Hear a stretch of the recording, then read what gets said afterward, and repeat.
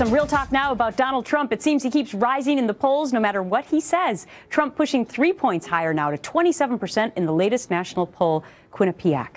With a tight scramble now for second. Look at that. Marco Rubio second now at 17%. Ben Carson sliding to third, tied with Cruz, 16%. So, do Donald Trump's comments like this, do they help or hurt him? When you get these terrorists, you have to take out their families. They care about their lives. Don't kid yourself. But they say they don't care about their lives. You have to take out their families. Take out their entire families. Chris Plante is a syndicated radio talk show host. Leslie Marshall, Fox News contributor, syndicated radio talk show host. Chris, do you agree with Trump that we should take out their entire families? You know, when I heard that today, I know what he means, but in reality, that would mean maybe taking out innocent kids in the family, extended family potentially, that don't know that their parents are terrorists.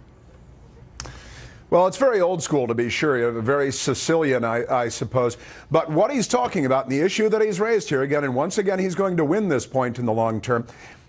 Our rules of engagement prevent us from dropping bombs on, let's say, al-Baghdadi, the head of al-Qaeda, if his family is around him.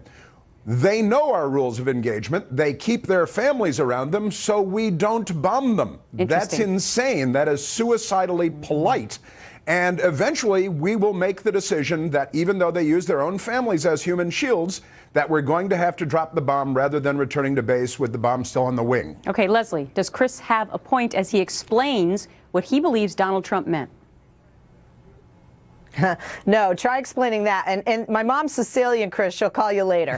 But with Jihadi John was, if in fact he is, and we're still not 100% confirmed that he is dead. Jihadi John was actually going to another part of his caliphate, if you will, to visit his alleged wife and child when we had drone attacks, several of them, on the car that he was in, separate from the building they were in. We do have, with the rules of engagement currently, that we are trying to be careful of the civilians around them. That does not mean that these are family of terrorists. Remember, there are people in this caliphate that are not related to terrorists, and some of them that are there because they're fearful of leaving, or they're there, quite frankly, by force, so have no means to leave. Well, I see both sides of this issue. Okay, let's look deeper into this poll. It's so fascinating.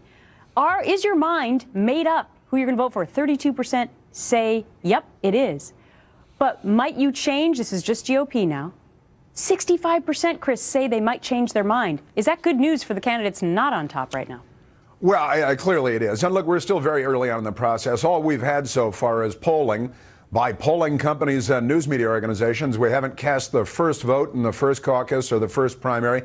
And the process really is, while it's underway on some level, really hasn't begun. So naturally, people have to keep an open mind, I think, and be prepared to sort of jump from raft to raft. We're going to end up with only one candidate. Yeah. So. And who knows? Who knows when we'll know that final answer? It could be months away. Okay, in the meantime, Senator Ted Cruz claiming most violent criminals are Democrats. New Jersey Governor Chris Christie reacting to that earlier today. You saw Ted Cruz there. The overwhelming majority of violent criminals are Democrats. You're a former prosecutor. What'd you make of that? Yeah, I have never noticed that in my background experience.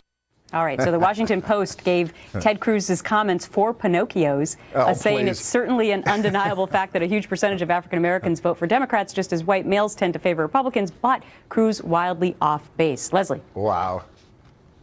Well, the study in my research that Cruz's campaign used was a study of ex-convicts in 3 states years ago that at the time had largely registered as Democrats. However, there was a follow-up study done in not just those 3 states that they expanded. And quite frankly, Gretchen, they don't register as either.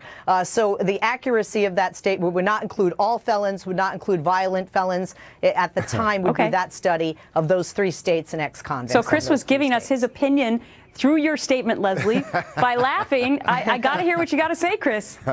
You know, look, honestly, this is laughably obvious, and leave it to the Washington Post to racialize it. That's exactly what I'd expect from them.